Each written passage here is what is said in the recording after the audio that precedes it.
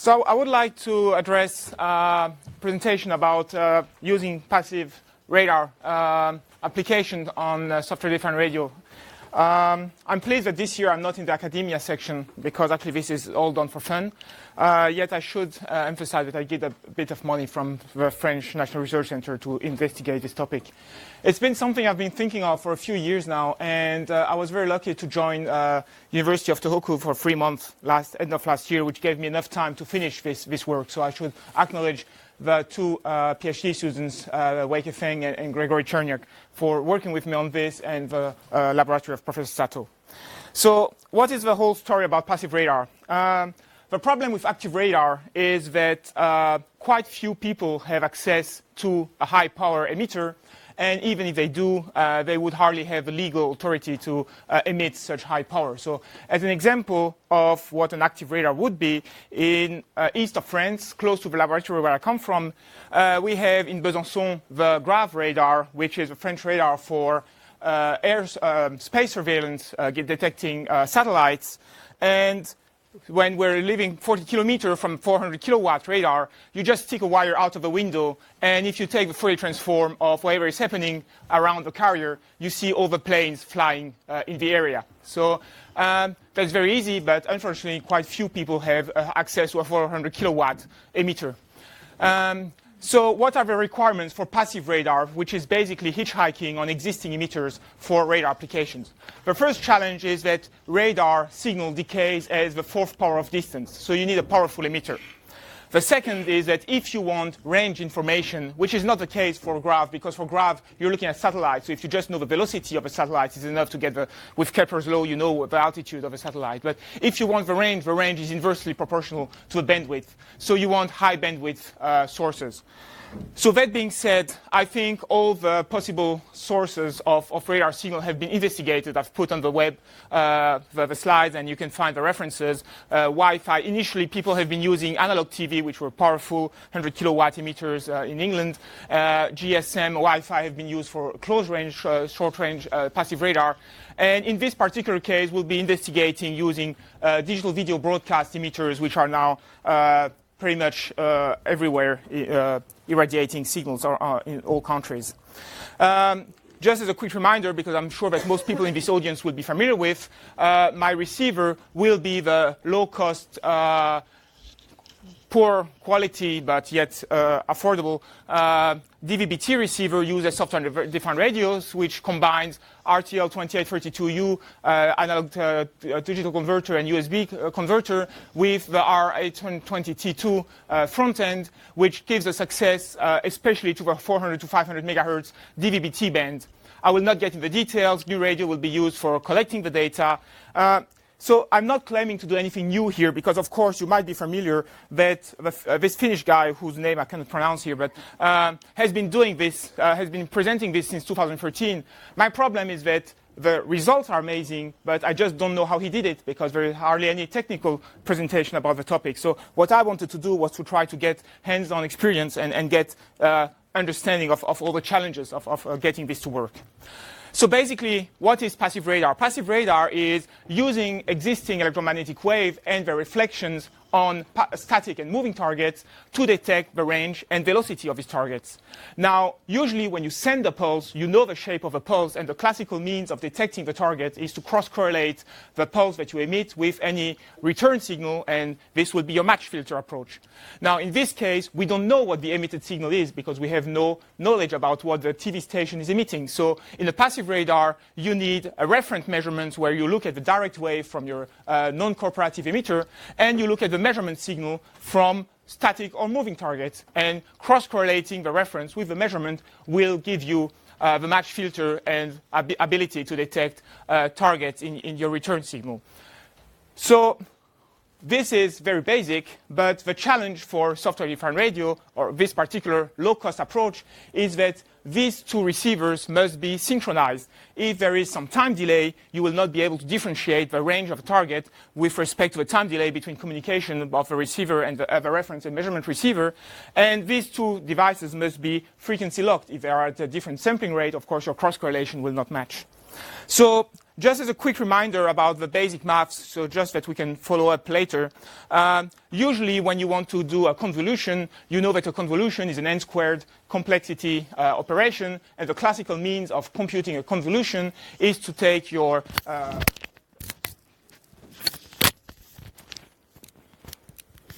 convolution theorem,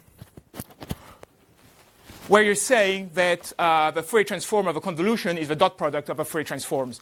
Now, here we're not doing a convolution, we're doing a correlation, and the difference between convolution and correlation is that time has been flipped in the convolution. And how do you flip time? Well, flipping time is just a matter of taking the complex conjugate. If you take the complex conjugate, you flip time, omega t becomes minus omega t. So you have the obvious solution of computing your cross-correlation efficiently is that the Fourier transform of a correlation is the Fourier transform of one signal, dot product with a complex conjugate of the Fourier transform of reference signal. So that's how you easily compute your cross-correlation. Why do I remind you this? Because once you know this, implementing this in GNU Radio is quite trivial. You take here a noise source. This noise source is time delayed. This delay will represent the target, the distance to the target. And the only thing is that when you want to take the dot product between the two Fourier transform, you need to convert your stream to vectors. The length of the vector will give you the range, the largest range that you can detect. You take the multiplied conjugate, inverse Fourier transform, and you get in the waterfall the distance. If I make a small trick to vary linearly, so in a triangular fashion, the delay here, you see the cross-correlation between the two reference signal and measurement signal. And if you vary the delay in a triangular shape, well, you indeed see the cross-correlation. So this computation of a cross-correlation in GNU Radio is working pretty well. Fourier transform, dot product of a complex conjugate, inverse Fourier transform. There's just a couple of tricks for the maximum is in the middle and not on the side, but that's a trivial matter of solving issues. Okay. So we know we can compute the cross-correlation in GNU Radio. That's easy enough. Now, how can we actually measure data and not use simulated data? The challenge is, of course, you put two DVB-T, one connected to the reference antenna, one connected to a measurement antenna. And the question is, are they synchronous? Are they locked in frequency? Well, frequency locking is just a matter of unsoldering one of the quartz and connecting the frequency source of one DVB-T to the other one. That's easy enough. However, the carrier frequency, the local oscillator, is generated by using a PLL, and you don't know how this PLL is implemented. Second question is the data stream time synchronous? That's the second story. And the last issue is phase synchronism, which will be tackled in the conclusion. Now, the first thing is frequency synchronous. The PLL, the fractional PLL, which is inside the DVB-T, actually uses dithering to have high resolution, so sub 400 Hertz tuning resolution. And it happens that this, I cannot explain why, but my understanding is that because the dithering from the two local oscillator is not triggered at the same time, the pseudo-random generator is not running synchronously on the two DVB-T because they get their orders on the USB bus at different times. These two DVB-T will be dithered at different times. And so if you look on the green curve, which is evolution of phase over time, you see that there's a frequency offset. Even though the two DVB-T are measuring the same reference signal, 200 MHz oscillator, they are clocked by the same local oscillator, and still you have a frequency difference, which is not what you want. This is done by using the basic RTL, librtl library that is provided by Debian SID distribution. And so the first thing you do is you recompile your librtl SDR to remove dithering, and then you get just the random fluctuation. This is thousands of seconds, so this is actually a weak measurement. But so you can remove the frequency offset by removing dithering. You'll find a couple of websites explaining how to do this, and then you just get the random phase fluctuation, which we have attributed to temperature differences. If you freeze one of the two DVB-T receivers, the PLL, you see a huge jump. So this is really related to temperature issues. We try to improve this by using a terminal bridge between the two, but that doesn't improve anything. So now we have the solution about frequency difference. Now, are the signals time synchronous? This is 5 measurements. We just run the same noise generator, and we just do 5 measurements. And you see that the time difference, the point at which the correlation occurs, is different. Now, the first thing that's interesting is we do have a correlation. The fact that we have a correlation means that the two data streams are continuous. That's a good thing. However, the time delay between the two USB streams is random. So the challenge of doing passive radar is to calibrate this time offset and to make sure that it remains constant, because whenever you stop the stream and start it again, well, you have a new time offset. So if you want to calibrate initially, you must make sure you never stop the stream of data. So this is what the whole flowchart looks like. I'll explain how we avoid stopping the stream. So basically 2 Osmo SDR sources with the index RTL equals 0, RTL equals 1. Another approach is that I replace this one with oscilloscope source, because actually in radar you don't need continuous stream, you just want to have batches of data synchronous. So you can take a radio frequency oscilloscope, look at the 2 channels connected to 2 antennas, and you run the exact same data stream, FFT, complex conjugate, inverse FFT. I think it's really important to have real-time feedback whether your measurement is working or not. If you go in the field, you do a lot of data collection, and you go back to the lab to realize that you had a mistake and you have forgotten to connect one of the antenna, that's very disappointing. So real-time display of a correlation, to me, is mandatory. So this is pretty much what the GNU radio flowchart looks like. The oscilloscope input is documented on the GitHub. So that's the actual setup. The actual setup is 1 antenna facing towards target, 1 antenna facing towards the DVB-T receivers. We run the flow graph. We have a cross-correlation peak. So the 2 data streams are contiguous and continuous, and we do have a proper operating. If we zoom into this peak here, we do see some structure, which is quite encouraging. So we do see the correlation peak here, the 0 time, and we see all these familiar structures, which are, I will show you, target reflections. So that's a good start. Now, the problem is, if we start measuring and we want to make sure that the calibration of a 0 time delay is valid for the whole measurement, we need to make sure that the data are collected are sent stream continuously. However, I don't want to collect continuously data because I'm generating 6 gigabytes per minute at this rate. So how can I make sure that my stream is continuous and yet I just collect data when I need them? So here we use the 0MQ streaming. So Tom Rondeau explained us that external software would be best used to collect data from GNU Radio. What we did here is we use GNU Radio to collect the data. We stream the data using a UDP-like approach, meaning that the data are continuously streamed. And because Octave has a 0MQ sync, we can collect the data just when we connect to the socket. And when we don't need the data, well, the data are just lost, but at least they are continuously acquired and they are just collected whenever we need them. So that's a demonstration. GNU Radio streaming data through a UDP, 0MQ sync, and GNU Radio collecting the data for a source. So it's working pretty well. This is with synthetic data. And when you do this with real data, and you take your reference antenna and azimuth rotate it, so you want to look at different areas, well, you see here, these are the time, each one of these dots is a correlation peak. And, well, we do see the nearby building giving more reflections. And if you trust me here, there's a bit more energy on this large building here. Now, because we have only 2 megahertz bandwidth, 2 megahertz bandwidth is a bistatic range of 150 meters. Of course, my range resolution is not very good. So this is why we went for the oscilloscope, because the oscilloscope gives us 200 megahertz range, and that's 100-fold improvement. And that's your map of the reflectors nearby building over here. This building is much better visible here, and that tells you you can see static targets using passive radar, just using correlation between your reference measurement and your received signal. Now, okay, this is building static targets. Can we do anything better than static targets, like moving targets? Well, of course, you can measure moving targets because moving targets, as opposed to building, are moving. So they have some velocity, and if they have some velocity, they have some Doppler shift. So now your ambiguity function is no longer just the correlation between the reflected signal and the measurement signal, but now you need to Doppler shift all the possible Doppler shifts of your measurement signal to try to compensate for the Doppler. If you saw the GPS presentation a couple of years ago, that's exactly what we did with GPS. We had the code of a GPS, and we were looking for all the Doppler shifted copies of a GPS in the received signal. This is, of course, much more computationally intensive, but let's try to have a hint about what is the Doppler shift that we're looking for, which will define the duration of the measurement, because the Doppler resolution will be inverse of the duration of the measurement.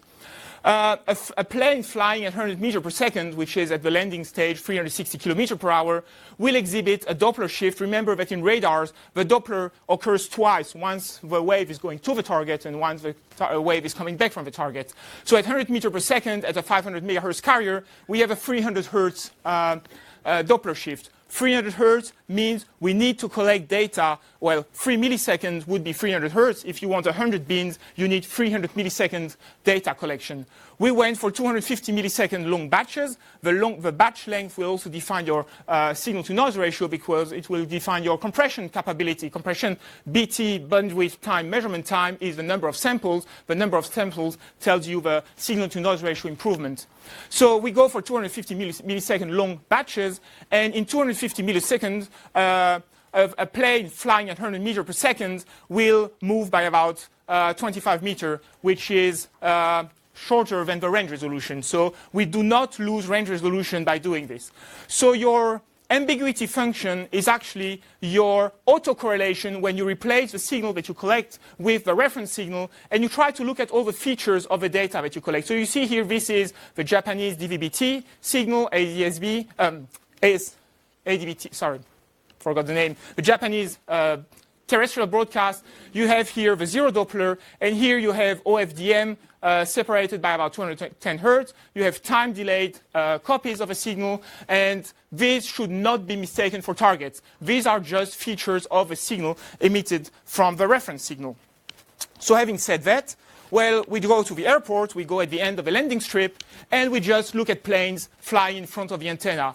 And this is example, I'll show you the movie during the question time, but basically these are zero Doppler, so this is all the clutter. This is your plane coming in, and in this plot, this is the range direction, this is the velocity. So as the plane is coming closer towards the landing strip, it is slowing down.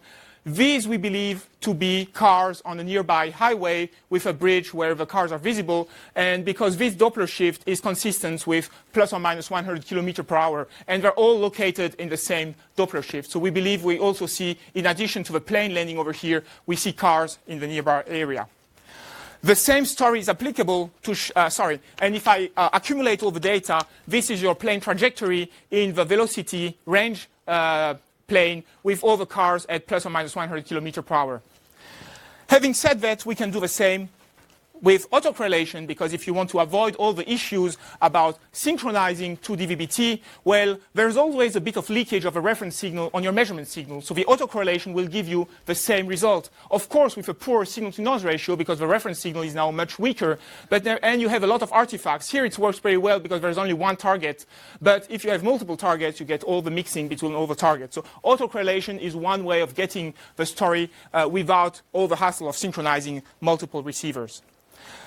Because we're using embedded hardware and we don't need all the fancy oscilloscope, power supplies for amplifiers and all the stuff, well, you can just take the DVB-T dongles, your laptop, and the antennas on your backpack, and you go on the seashore, and you just put your antennas on the seashore where there's a lot of ships going around. And ships have a huge radar cross-section. They're not very fast, but they have a huge radar cross-section. So here are two examples, one ship with a positive Doppler shift coming towards us, one ship with a negative Doppler shift going away from us. So this all works very well. So this is one of the demonstrations that's been published a few years ago with a USRP by the Pisa, people from Italy in Pisa, where they are measuring ships using passive radar. So we've measured buildings, we've measured planes, we've measured ships. Can we do anything better yet? Well, the question is, can we measure cars? Now, with cars, we believe that there is not enough range resolution. The cars are too small to have enough radar cross-section for us to collect the data from cars located 75 meters away. So if you look at your ambiguity function, your range information is actually lost. You don't have tau anymore because you've lost the range information. You don't have enough resolution. So if you look at the ambiguity function, which is now integral of reference time measurement without the tau multiplied by 2 pi f t, well, that's simply the Fourier transform of reference times measurement. So this is computationally much more efficient. You just take the Fourier transform of your reference time, your measurement, and you should have some information about the velocity of the cars. No range of information, but we don't care. We just want the velocity of the car. Again, if you take the order of magnitude of the velocity of your car, you will know about the range, the velocity, the frequency resolution that you're looking for, and from the frequency resolution, it gives you the time integration, because inverse of the time integration gives you your frequency resolution. So again, we are having one antenna looking towards the car, one antenna looking towards the reference antenna, and when you take the Fourier transform of this story, this is what you get. you get a whole range of data where this is the long duration, this is 2-minute measurements, these are your Doppler shift. And the first time we did this, I didn't believe it could be working. So we did the same measurement the next day, and we ran a movie. We were collecting a movie of the cars driving in front of us. And each one of these white dots I converted the movie into pictures, and these pictures I just threw away all the pictures that did not have a car. So each one of these white dots is a picture with a car. And what you can see is that for each one of these Doppler shifted signal, we have one white dot, and for each white line here, we have a Doppler trace. So I can say for sure we have a one-to-one relationship between each one of these cars. You can see that the cars going away from us have a negative Doppler shift. The cars coming towards us, this is Japan, so the Japan drive on the left side. All the cars coming towards us have a positive Doppler shift. So we can detect cars using passive radar. So again, we have such signal processing is so powerful that you can even get a bike. A bike driving here will give you enough radar cross-section to detect some sort of signal that was definitely not expected. Finally, to conclude my talk, the range resolution is limited by the bandwidth. But you can take multiple DVB-T and just put them in parallel, 2 of them looking at the reference signal, 2 of them looking at the measurement signal, and just tune them to adjacent frequency ranges. Now, it happens that you double the bandwidth. By doing this, if you double the bandwidth, you want to narrow down your correlation peak, and narrowing down the correlation peak is done by destructive interference of the side lobes. That requires time positioning of your 2 signal time offset calculation with sub-pixel accuracy, which are a bit more involved. But to give you a short story, this is our ship that we're measuring here, 1 frequency band, adjacent frequency band. So this is a 2 megahertz band around 500 megahertz. This is one about 502 megahertz. And if you take the combination of the 2 signal, you have the range resolution. If you're not convinced, we can just take a cross-section. This is a cross-section along the range resolution. You see that the blue and the red curves are individual frequency bands. The yellow one is the combine of the 2 frequency bands. And you see here that the range resolution has been improved twice. The Doppler, of course, has not been affected by your doubling of frequency. So as a conclusion, well, I believe that we have demonstrated that we can have a good understanding of how to use non-cooperative emitters for passive radar using very low-cost application of DVB-T receivers as general-purpose SDR. New radio is used to collect the data. All processing is done offline using Octave. And what we would like to do this summer is to investigate DVB-T arrays, and if we want to do direction of arrival, which seems to be the hot topic if you look at all the GRCon presentations, well, direction of arrival needs phase synchronization. At the moment, I don't have phase synchronization. I'm looking at a strategy similar to Dick switch, where you're periodically switching your DVB-T receivers on a reference signal to analyze the phase offset. So I have the hardware in my backpack if anyone is interested. So that would be the work for this summer when weather becomes a bit better, direction of arrival. And I would like to use the FPGA of anything like a Red Pitaya for real-time correlation computation as opposed to offline computation, because at the moment, 1 second of collected data takes about 30 seconds of processing. And if we could do this in real time, it would be much nicer. So with that, I thank you for your attention. I'll just run the movie of the plane landing, and if there is any question, feel free to ask.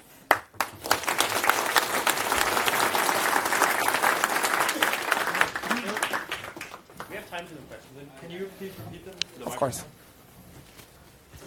Yeah, thank you very much for a very interesting talk. You're using FSP to do convolution, but do you also do windowing on it? I mean, apply window function, and what's your criteria for selecting the window? The criteria for selecting? The window function.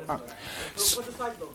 So the question is, I'm using intensively Fourier transform, which is correct. The question is whether I'm using windowing. Windowing will definitely strongly improve your side lobes. I am not using any windowing in these applications. I'm using long enough correlations so that my signal-to-noise ratio is sufficient to have a single pixel in my correlation. Here I'm not using any windowing, but obviously windowing in the autocorrelation function, it makes a huge improvement on your side lobes. All the data that I'm showing here are not using windowing.